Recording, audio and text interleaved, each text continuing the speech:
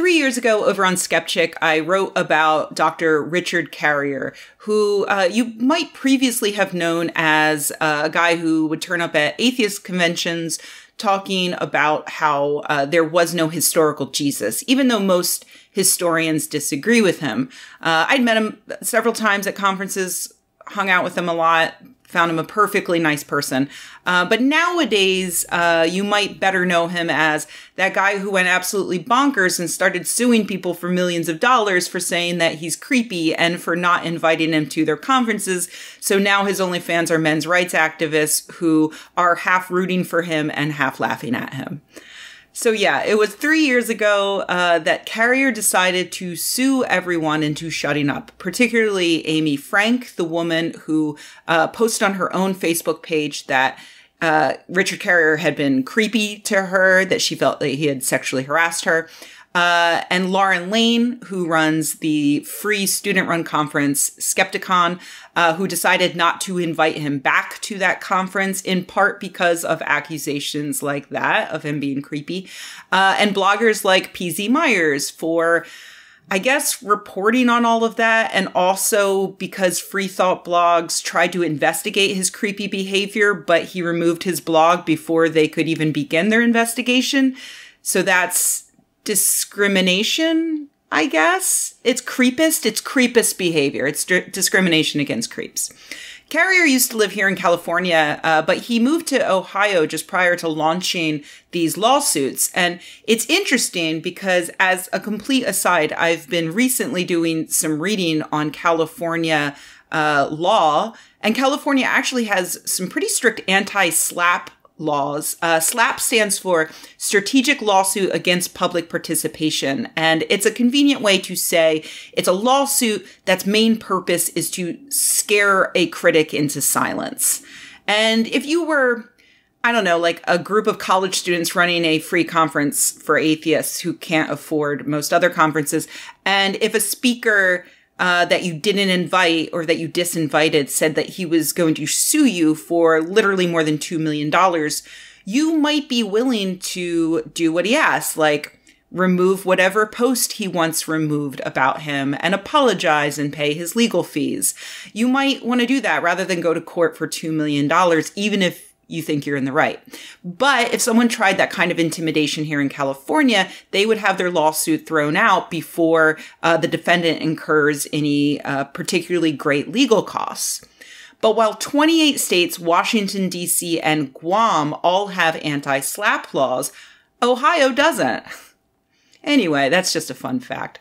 Carrier filed his lawsuit, which, just to clear things up, I am not educated enough to say whether that would qualify as a SLAPP lawsuit or not. He filed in Ohio, though, despite the fact that none of the defendants lived or worked or interacted with him there. Because of that, 2 years later, the lawsuits were eventually thrown out, and Carrier was informed that he would have to sue each of the defendants in their home states. The reason I'm talking about all of this now is because Richard Carrier has, in fact, filed lawsuits against everyone for the second time in their home states. He is suing Amy Frank in Arizona, PZ Myers in Minnesota, Lauren Lane, and Skepticon in Missouri.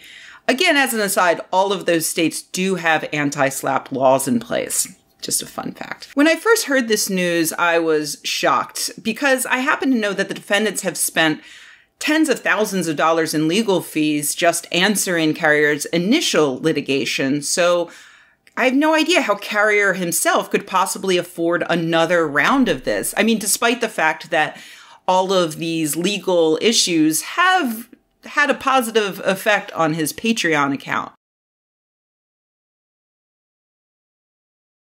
It's very expensive. And also, I couldn't figure out what 1-800-lawyer asshole would possibly accept such a case as this. But then I double checked, and it turns out he's representing himself. You know what they say about the man who represents himself. He has a creep for a client. I'm sorry, a foolish creep. A creepy fool. Like Joker, the Joker. Richard Carrier is basically Jared Leto's Joker. He's the Jared Leto of atheism. I mean, that's my opinion. It's not really for me to say. I would never actually state that as fact. That would probably be libelous, according to Richard Carrier's expert legal opinion. So Carrier is headed back to court, and I'm no lawyer, but I have had quite a bit of experience with libel law. So I know the battle ahead of him. He has to prove that the defendant said something untrue, that they knew it to be untrue, and that they said it for malicious purposes. He's really going all out to prove that it's untrue. He's a creepy fuck who doesn't recognize boundaries.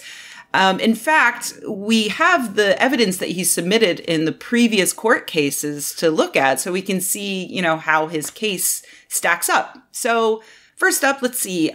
We've got a sworn affidavit of some lady who says that Lauren Lane once hugged her boyfriend and flirted with Richard Carrier. And that's about it. I guess maybe this is saying that if you flirt with someone, they can't sexually harass you at any time in the future? Maybe? I don't know. Let's check one of the other sworn affidavits here. Let's see. We've got one from David Fitzgerald. Hey, I know him. He lives here in the Bay Area, and he seems like a nice guy. And according to his affidavit, he's married to the previous lady. Got it. Okay. David testifies to the court before a California notary public that he, let's see, fucked a girl in a bed next to Richard Carrier, who was fucking Lauren Lane at the time. Wow. Sir, this is a Wendy's. Why? Can you imagine the judge who worked all of his life to become a judge is now reading about how Richard Carrier he wasn't creepy with somebody because he had sex with somebody in bed next to this other guy. Oh, man. Yikes. Let's see. David also mentions that Lauren seduced Carrier, who, by the way, is 16 years older than her, and that after they had sex, Carrier said Lauren was clingy, and that Carrier ended the relationship. And several months later, he told his wife about it. Cool. The court definitely needs to know this information. This is pretty open and shut. I don't know how anybody could argue that Richard Carrier is creepy after learning that he... Hold on. Let me just check my notes again. After he cheated on his wife to fuck a girl 16 years younger than him while he was speaking at her student conference while another old dude was fucking another girl in the bed next to them. Nothing to see here, folks. Let's wrap this one up. Oh, hold up. There's actually one other piece of evidence that Richard Carrier himself has submitted, and it's an entire email correspondence he had with former Skepchick blogger Hina Databoy. And, well, I know we've already decided that Richard Carrier is 100% not creepy, but let's just read this over so we can just put that final nail in the coffin, shall we? Oh, Hina, you frustrate me. It seems like every time I'm getting up the nerve to hit on you, you post something like this, so I can't, because I fear you'll think it's because of that. Some pity nonsense or other. Damn it! Parentheses. Before I continue, please feel free to cyber pat me on the head and say, poor man, I'm not that into you. Expecting you'd say, oh no, and I wish you hadn't asked, is one reason I've been putting this off, as I'd be mortified at offending a friend. But I hope you'll understand my at least taking a chance and being open about my desire, and a no certainly won't offend me. I'm also aware this is like some letter a guy might write to his love interest in high school. Eesh. I don't normally do it this way, but function dictated from this time. Even though writing this to you is scary. End parentheses. Okay, so this time I'm saying fuck it and just baring my heart to you and being a little overly frank and forthcoming and just flat out hitting on you. It has nothing to do with posts like that. You are unequivocally awesome and you know it, which is unequivocally sexy. And I was hoping to talk about this in person sometime, but A, I don't know when that will next be, and B, once again, my previous opportunities kept getting thwarted. So I'm giving up on that plan and making an overture by epistle. Old-fashioned, but for it being electronic. I've been working up the nerve to tell you how much I desire you, although I am a little sexually intimidated by you, which only makes me more nervous. I don't mean as a life partner. I think you have your hands full there anyway, and by my wife's rules for our open relationship, I'm not allowed to have more of those right now. But as a sexual partner, even if just once, I admire you immensely. Your bravado, your power, your honesty, your intelligence, your character, your skill as a writer. And for me, admiring a woman is an enormous turn-on. Competence is erotic. And sharing sexual experiences with incredible women like you is so what I want out of life. It only adds that you're pretty. Your eyes just melt me. Lots I'd want to kiss on you. What? But I don't have your permission to go there here, so I'll just leave it at that. When we last hung out, I had thought of asking you, especially that night we played Slash and you were the second to last to leave my room. But you were with Neil that weekend and he wasn't well, too. And I worried it would seem wrong moving in there and, name redacted, wanted me. And though I would have said yes to a three-way, I didn't think that would be appropriate to suggest, not having discussed the possibility with either of you before. So alas, I didn't want to freak you out with any overture, and spent the night with her. Quite happily, don't get me wrong, name redacted, has her own share of awesome, and we had a great night together. Anyway, you just radiate agency, and that's like a brilliant warm light you just want to embrace and experience passionately. I can go on admiring you from afar as a writer and activist and colleague and valuable asset to our movement, and I can go on spending excellent time together with you as a friend when we happen to be around each other. I won't be badly dejected by a no. But if there is any chance you want me, I'm hoping to know. Richard Carrier. www.richardcarrier.info. Hina Databoy. Read a polyamorous love letter, for want of what else to call it. Well, how can I say this? You must have mistaken me for someone who is impressed by multiple accounts of multiple conquests, thinks calling an RUDTF email a love letter is amusing, confuses getting a hall pass after getting caught rampantly cheating for polyamory, would think that someone would hit on me out of pity, and hasn't noticed the escalation of the way in which you've been acting and talking about and around me. I must have mistaken you for someone who'd get the hint from me not acknowledging and or deflecting the aforementioned hints you've been conspicuously dropping. Oh my God. Hina. I am so proud that she used to be a writer on Skepchick. She got her start with Skepchick. She just destroyed a man. She just murdered a man. It continues. Oh dear. Hina, I'm so sorry. I truly didn't mean to offend or hurt you. I'll not renew any overtures again. I really do believe and feel all the admiration for you I expressed, and that won't change. Everything I've said has been sincere, but I'll keep our interactions from now on strictly professional. If there's anything I can do to keep our friendship, let me know and I will. It does matter to me, quite apart from my unwanted desires. Otherwise, I will assume you don't want me to hang out with you in future, which I quite understand from your reaction. It would be helpful to ensure your comfort from now on if you gave me some idea of how to greet you next time we meet. I'd feel compelled to apologize again, but you might not want that. You certainly might not want to hug, for example. By default, I'll just smile and say hi and ask after your welfare, unless you don't even want that.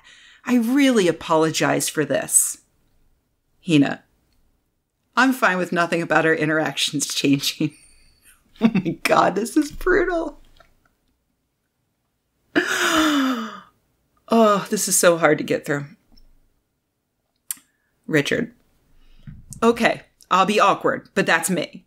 After I last wrote, I've been agonizing over what I've done for a while on airplanes all day and realized I really fucked up. I should not have shared my thoughts and feelings with you without first asking you if you wanted to hear them. That's just wrong. I also realize I must have really ruined your day, so I apologize for that as well. I won't communicate about this again unless you ask. Richard. Hina. Just so we're clear, you don't have to agonize over telling me something. It wasn't sharing your thoughts and feelings that was a problem. It was everything else I mentioned. Nothing was ruined. I'm not of the belief that communication is a wrong thing. Richard.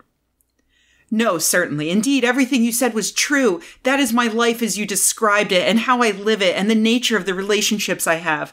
But I shouldn't have assumed you wanted to be a part of it or would even want to be asked. It really matters to me a lot that you be respected and that I not cross boundaries I shouldn't or make you uncomfortable for any reason. And that was all where I went wrong and what makes me feel awful. Hina. You've been hinting heavily at this for months now. If you want to feel awful for months of my wanting to tell you no, but not being asked in a direct enough way for me to just say no and get it over with. It gives me no pleasure to reject anyone for any reason. I have no desire to make anyone feel awful. Richard. This actually makes me feel a little better. If that's the case, I don't feel awful because you said no. Oh dear no, your rejection is fine. I feel awful because I so clearly offended you in my approach and in other respects, at which I realized my approach was atrocious and must make you think horribly of me, which makes me feel awful about myself, not you. As someone I admire greatly, your opinion of me matters to me. I'd paraphrase Elizabeth Bennet. I can't bear the thought of her being in the world and thinking ill of me. Only I feel more like Mr. Collins presently than Mr. Darcy, so the analogy is off. I'm not kidding when I say I value our friendship. I'm perfectly fine with you being a no on anything beyond that, and will always be. Yes, there will be a little private pining for you. He calls his dick little private, which I will keep to myself, but that's not feeling awful. You can even openly mock me for it henceforth, and I'd be amused, not hurt. Not that I assume you would. I'd just genuinely consider it funny if you did, 'cause I'm weird. Richard, again. I'm not sure now whether we are on the same page about what just happened, so I apologize for this one. I have to fisk your initial reply, so you might see my thought process upon reading it. This is hours moved, and thus with far less horrified emotion. Don't read on it if you don't care, though. Just if you do.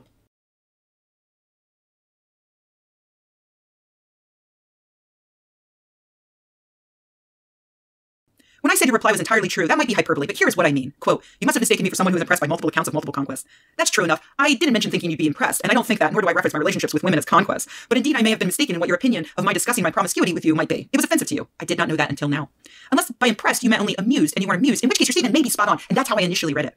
Quote, things calling RUDTF email a love letter is amusing. That's even more the truth. You have reduced it to the harshest and most blunt distillation, but alas, I would consider it ghastly to actually exclude all thought and feeling and reason in expressing any RUDTF. But you distilled it to essentials. That is what I expressed, and I did not conceal that. And I indeed could not think of what to politely call it, so tried a terrible joke as a substitute. And you were definitely not amused by that, which, in hindsight, upon your observation, was a warranted reflection. I felt rightly chastised. Quote, confuses getting a hall pass after getting caught rampantly cheating for polyamory.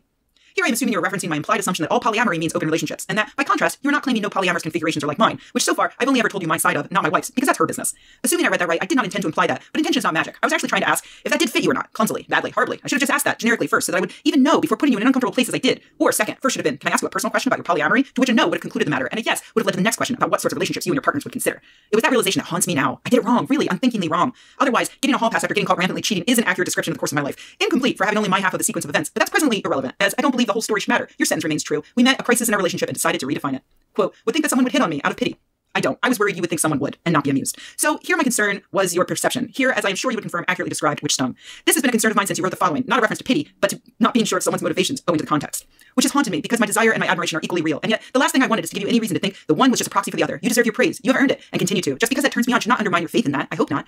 Quote, and hasn't noticed the escalation of the way in which you've been acting and talking about and around me. Entirely true. I didn't notice any noticing at all. The closest to come was your staying next to last, that one night when leaving me and name redacted, on the same bed and shortly texting me after you left, you're fun when you're drunk, which was wholly cryptic as to signaling interest, disinterest, or neither. That's not an excuse, just a description of my lack of noticing. And again, everything I've said about you publicly and to you privately has been entirely sincere and true, and remains so. It's not a game. It's what I actually think and feel.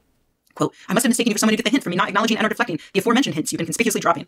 Also true. As evidenced by my failing to get that hint, it follows that I am de facto not someone who would, which is mortifying to realize, and yet another thing I have been apologizing for. Hence, again, you have accurately described the reality. It was the wording of all the above, deliciously brutal, that made me realize I'd offended and hurt you, by my being so insensitive and daft, and not having thought this through better, and thereby giving you the easier no you would have wanted.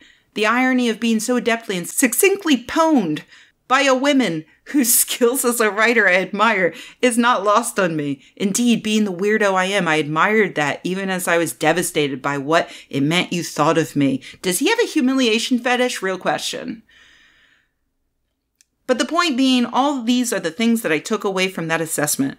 As for my life, occasional sexual relationships with women I admire and befriend, plus a single life partner is the life I want to live and do live, with the full knowledge and consent of all concerned. That is indeed true. This in no way means I don't care about whether I treat any women in my life with respect for their feelings and wishes, though, which is why the realization of having harmed yours hurts. It doesn't hurt because I can't have you. It hurts because I hurt you and perform badly in the eyes of someone whose judgment matters to me. Hina. You haven't hurt me, harmed me, or offended me, as I said. I'm annoyed at worst, and now, glad to clear the air, which has felt murky for a while. Richard. Annoyed at worst. Noted. Thanks for interacting on it. I appreciate that. If there's any more murk you want to clear, let me know. Otherwise, I'll just return to normally scheduled programming. Yep, definitely not creepy. Not creepy at all. Definitely very into respecting boundaries. Definitely not at all into continuing a correspondence long past the point where it's appropriate. Definitely able to take hints, and by hints I mean direct statements. And definitely chock full of self-awareness to know what to submit for public review by a court of law and what not to submit for public review by a court of law. Look, I love cringy stuff, so this is basically like catnip to me. It's cringe catnip. As much as I hate that the defendants are going to have to keep paying through the nose for this idiocy, I am really excited for more high-quality cringe from the next phase of discovery. Let's get Carrier's full text exchanges. Let's go. If you'd like to help the defendants fight these lawsuits, you can make a donation over on GoFundMe or on Skepticon's websites. The links will be over on my Patreon in the transcript. I'm just going to wrap up by postulating, what if Richard Carrier is right? What if this is all smoke, no fire, despite the emails, the sworn affidavits that he himself submitted to the public record? What if he really does understand boundaries and has never, ever made someone feel uncomfortable? What if his number one named accuser is lying when she says that she felt sexually harassed? Many years ago, I was regularly harassed, non-sexually, by a baddie woman named she did a lot of truly shitty things to me and to other Skepchick writers. And her usual MO was to lie about everything. For instance, she claimed on Twitter that I made an anti-Semitic joke about her, saying that someone overheard me at a bar in Austin, Texas, a bar that I was never in because it doesn't exist. Also, I had no idea she was Jewish. Despite that, she managed to get a Jewish anti-bullying organization to offer to help her. She said a lot of things over the years that could definitely fall under the category of defamatory, but by the time the Jewish stuff came up, I had had enough. So I decided to speak to a lawyer. And the lawyer wisely pointed out that essentially, yeah, she's saying defamatory things, but she's a moron. She's clearly a moron, and legal action would not fix that. In fact, it might not make her shut up. It might make her even more annoying, and I would be paying for the privilege. Ultimately, I had to accept that the court system is not there to be my parent. It's not there to send someone to her room for being an annoying little shit. Ignoring her was the only path. It kind of sucked, but sure enough, it's been several years now, and this is honestly the first I've thought of her since that time. Everything she tried to do to libel me, including starting a knockoff Skepchick site, failed miserably. My point here is that if Carrier had done that, he wouldn't currently be known as a litigious creep. A woman posted something on Facebook that he didn't agree with. A few other women agreed with her. Richard Carrier himself agreed with her that he had previously violated the Secular Student Alliance's contract that prohibited speakers from having sexual contact with students. A student conference that didn't even pay honorariums disinvited him. A blogging network asked for his side of the story. That was where we were. He could have, at that point, privately offered his side of the story or just moved to an independent blogging platform. He could have apologized for the mixed-up communication with the women involved who felt that he sexually harassed them, and he could have moved on. Skepticon stopped inviting me to every year's conference, and guess what? It didn't affect my tax returns at all. Go to different conferences. There are plenty out there including ones with no rules about speakers having sex with audience members. But instead, he chose the nuclear option, suing half a dozen bloggers and student activists and people only marginally connected to any of this, just because some women felt uncomfortable with his advances and had the temerity to say so on Facebook. Come on, Carrier. Like, you gotta take a step back and see what you're doing here.